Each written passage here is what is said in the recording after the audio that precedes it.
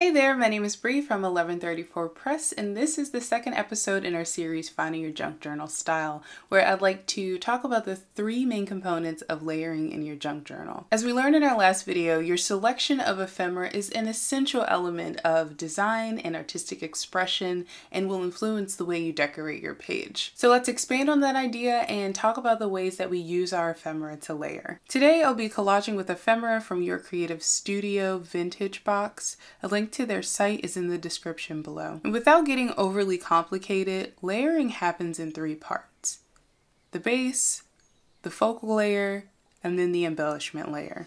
These three parts are used everywhere in your projects, no matter if you're decorating a 2-page spread or a tag. So let's start with the base. Your base can be as simple as using the page of your journal, no matter if it's white, patterned cardstock, or recycled material. Or your base could be layers of paper or fabric. Or your base could be made with stamping, paints, or whatever materials you're drawn to. The reason we create a base for our collages is to anchor the focal layer. It's a little home for the focal to live in. I'd like you to flip through your past pages and see if there are any commonalities with the type of base you used for your collages. Do you see similarities in materials and application? After doing this exercise, I'd like to ask myself, if I were to recreate that entry, what else could I do? Could I change the color, add more paper, use less?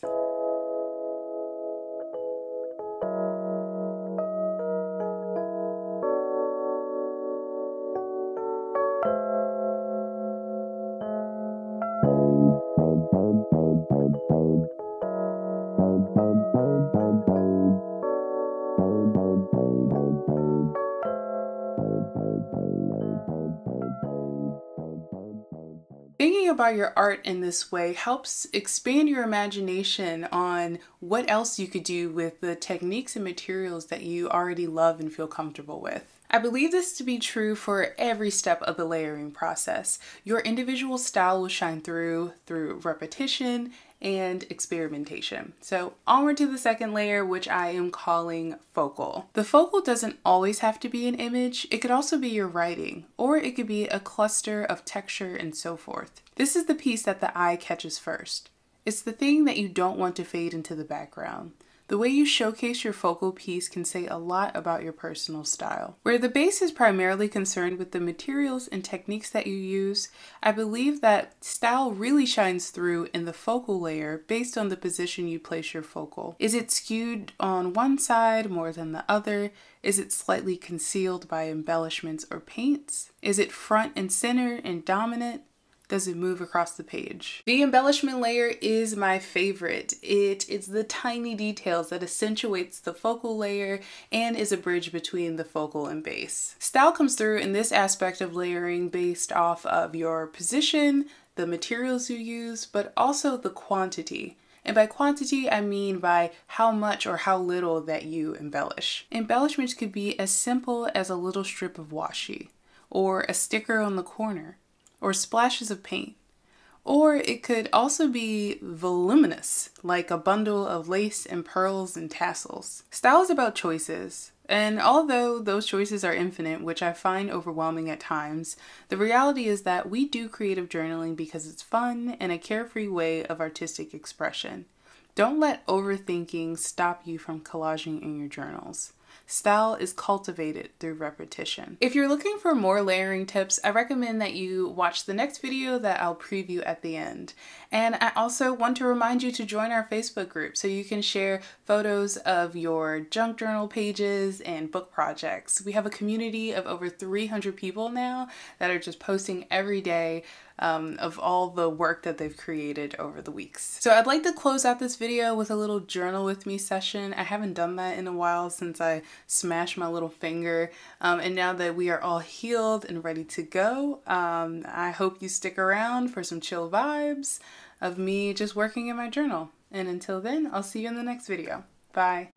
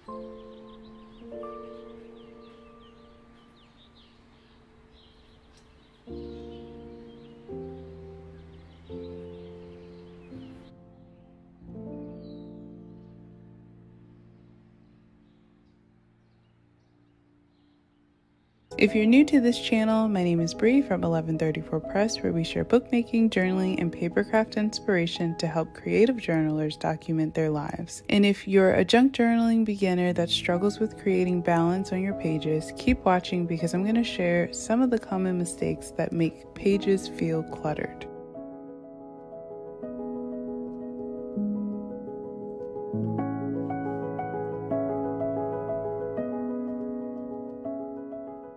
So your parcels of papers, stickers, and stamps just arrive and you're feeling that new stationery haul energy. You barely get the packaging plastic off before you start sticking things on the page. Or maybe you're eager to destash and use your scraps. Regardless of how you got there, the first mistake is not taking the time to plan the placement of your materials. A lot of creative journaling is about relying on intuition.